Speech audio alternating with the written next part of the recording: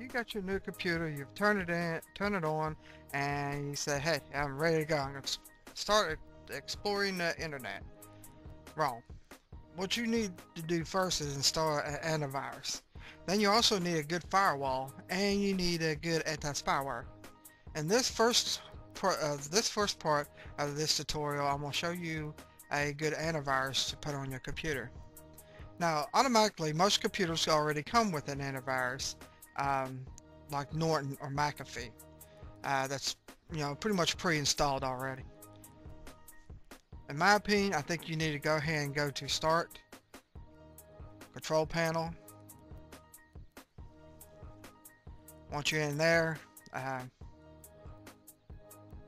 if you want to click the regular control panel, you're going to go to Uninstall Programs and go ahead and uninstall that antivirus, because McAfee or Norton is not very good antiviruses. They are really bad antiviruses, so I would never use McAfee or Norton. Also, you want to only have one antivirus installed on your computer, so make sure you uninstall any other antivirus that you have before you install Avast or any other antivirus, because you can only have one on your computer. If not, you will mess up your computer. But before you do that, go ahead and go to your internet browser, which you should already have Internet Explorer, but eventually you want to switch to Firefox. Because Internet Explorer is not a very good browser, but we'll use Internet Explorer for right now. Okay, and once you open up your Internet Explorer, you want to go ahead and go to cnetsdownload.com.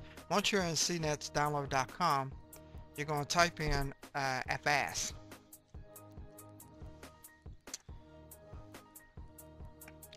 Avast is a good free antivirus.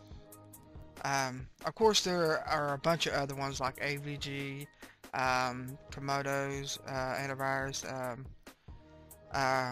Threatfire, which is another good antivirus, and they're free. A good one that you pay for will probably be Trend Micro. That's a good paid one. There's plenty of other good antiviruses out here, but this is the one I like to use, and it's free. Okay, while you're on cnetsdownload.com, you're going to scroll down a little bit. Don't go to the advertisements that they got here. What you want to go to is where you see it right here, and then has the download link over here. As you can see right here, the editors gave it 5 stars, and the users gave it almost 5 stars. But still, great antivirus. If you want to read a little bit about Avast, just click right there, and it'll take you to this page right here. And you can watch a video on it, which they have a nice little tutorial on it. You can watch that. Read a little bit about it, and then you can go down here and see what the reviewers say about it. But when you're ready to download, you can either click here, or if you was on the previous page, you just click on where it says download now. Okay, whenever it takes you to the next page, this right here is going to pop up. I don't like for it to always pop up on me, so.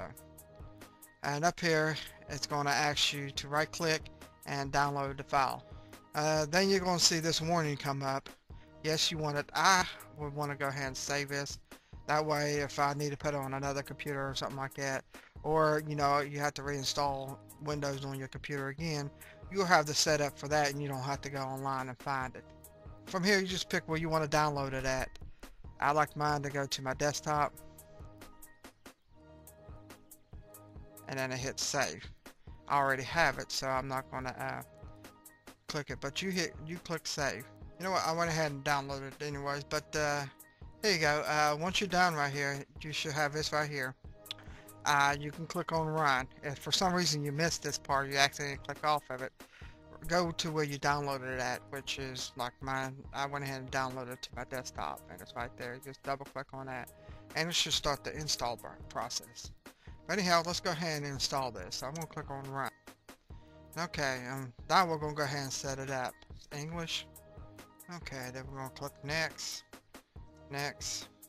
I agree. Oh, by the way, I paused the video while I was installing some other stuff. Next. So if yours installed a little bit different, that's why. Next. Okay, I'd like to go ahead and keep it on a typical install.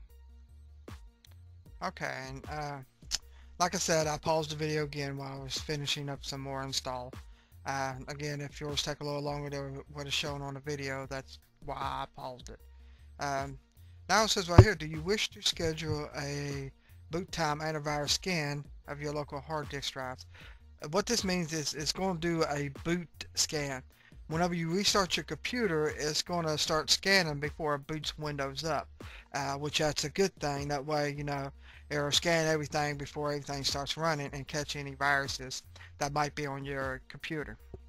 So I like to go ahead and click yes, so that it will do a boot scan. And then it's going to ask you to restart your computer. Then once you do that, it's going to come back on. So I'm going to go ahead and pause this and go ahead and let it restart now. And I'll be back as soon as it restarts. Also, I'm not going to show you the boot scan process because I don't have my virtual machine set up. Okay, once you have restarted your computer, you'll notice down here you don't have the little shield. And you have this right here to pop up. Now, the bad thing about Avast that I don't like, you have to register in order to get the product for free. But, you know, you get it for 14 months. I mean, every year you'll just pretty much have to register, but it's no big deal. Just go to their home page, their home registration page, and register. You do that by clicking right here. It took me to the place where I can register for my Avast. Right here, I'm a new user, so I'm going to click right here. And I'm just going to go ahead and register, and then it's going to give me a key code to enter in. Okay, when it gives you a key code, which basically is going to be in your email, you have to go to your email and get the registration key from there. Once you do that, you can go right here and, well, actually, you go down here, you right-click on the A, and then you go to Start Avast Antivirus.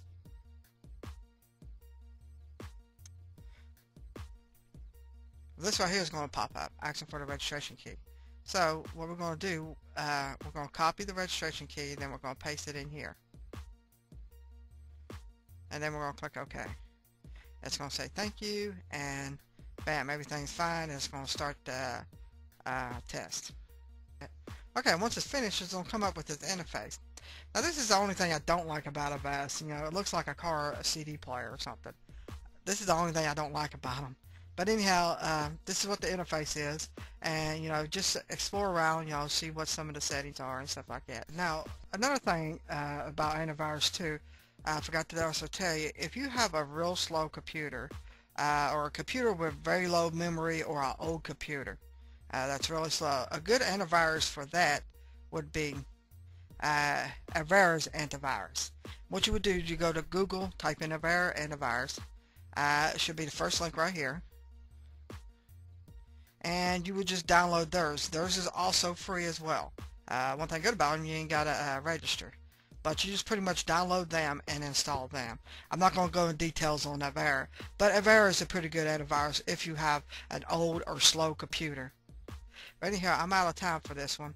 My next tutorial is going to be about installing a good anti-spyware, because that's another thing that you're going to need.